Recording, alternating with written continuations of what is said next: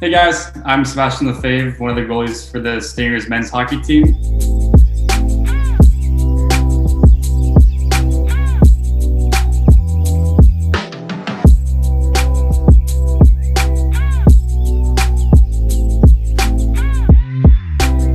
I'm from Atlanta, Georgia, and I'm currently studying marketing at Concordia.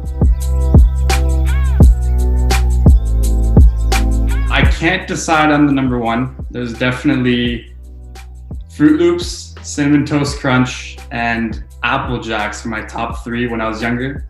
And I used to eat them every Saturday morning before practice. And that was my go-to superstition or routine I do every Saturday morning. And it's stuck with me since, and I can't decide on the winner. Definitely the ones I had last year on the Stingers. They were all burgundy and a bit of yellow, or the sport gold that we have. And it was my first time going with a whole solid set. Before, I used to very much enjoy the white or a very simple design, but this year was when I had the opportunity to personally design them for real with my imagination. So I really liked the paths I got to make for last year. So my ties to Concordia started a long time before I actually got recruited by the hockey team. Both my parents went to Concordia. My dad played varsity basketball. My mom played varsity volleyball when it was still up and running. And my mom actually won the Denise Baudet Award in 1990, 1991.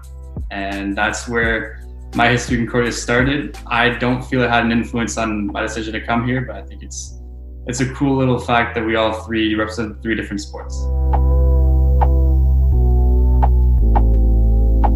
I definitely had my fair share of superstitions when I was younger. It involved watching the same three videos, highlight videos of goalies I idolized when I was younger. And right after the videos, I had to start juggling, and I couldn't make mistakes, or else I had to start over. But now, as soon as when I started growing older, when I hit junior and university, the superstitions became more routine-based. And one notable thing is I knight my trainer during every warm-up.